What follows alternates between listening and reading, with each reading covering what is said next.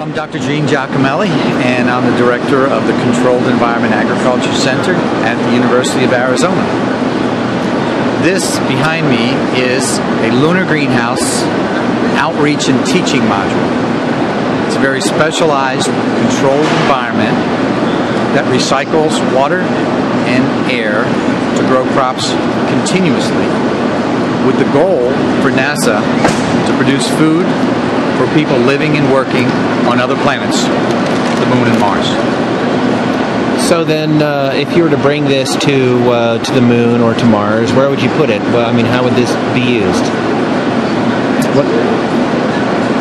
This is a greenhouse growing plants as a bioregenerative life support system to provide the oxygen, water, and food. It would be part of a base.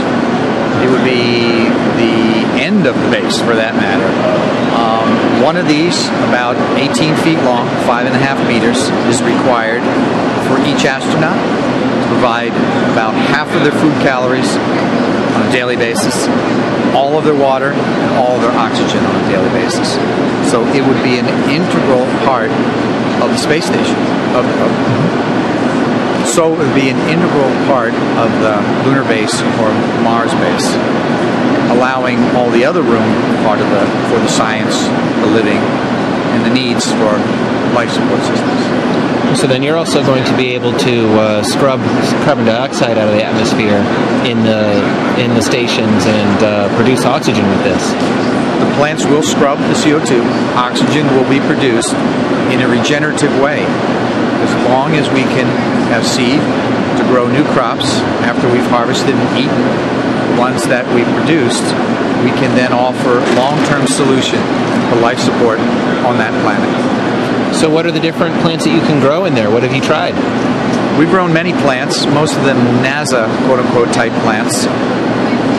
A lot of the lettuces and the small greens and herb type crops, but also the fruiting crops, tomato, cucumber, sweet pepper, even cantaloupe we've grown before, strawberry, very popular one.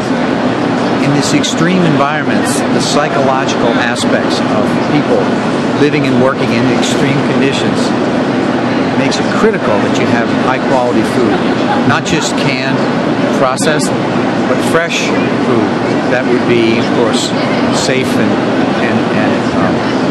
high quality and good nutrition. All of this is, NASA is interested for space travel, but we have been working for Earth applications for many, many years. And this is just a manifestation for the format that NASA would appreciate, the size, the shape, the weight. But greenhouses throughout the world, and now particularly in the U.S., are becoming very interesting and valuable for producing food, locally grown food, urban agriculture. We all hear about this now.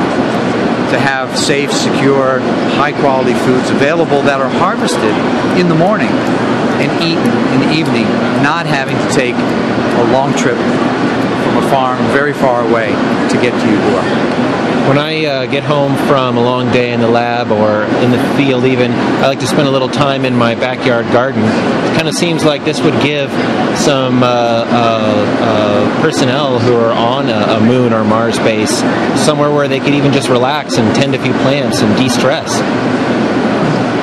That's a very good point about how this can make life a lot more green and friendly and relaxing to people that are in stressful conditions. And extreme stressful conditions are on the Moon and Mars, certainly for our astronauts. We have a demonstration of that today here on Earth in the Antarctica. South Pole Food Growth Chamber is at the station at the South Pole, producing fresh vegetables for those living and working that are sealed in through the winter. So you have a version of this in Antarctica right now? At the moment, in Antarctica, there is a 24 square meter version of this, about 240 square feet, produces one salad a day for everybody on the station. Nice. And there's always more than enough volunteers, quote unquote, that want to go in and work on the plants, because it's the only place in the station that is warm, that is humid, that has the fragrances from the herbs, and the bright lights, the bright yellow light that mimics the sun to some extent, is a nice alternative to the cold, ultraviolet light of the blue light of the fluorescence that are typically in a station situation. Okay, so if you were to grow plants on the moon or Mars, there would be less gravity than there is on the Earth. Are there any changes in the plants as a result that you have to take into account if you're to grow food on the moon?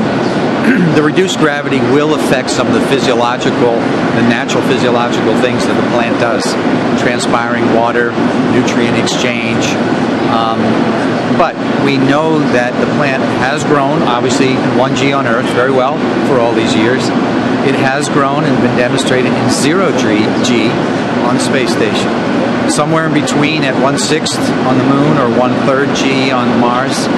We'll do fine, we expect.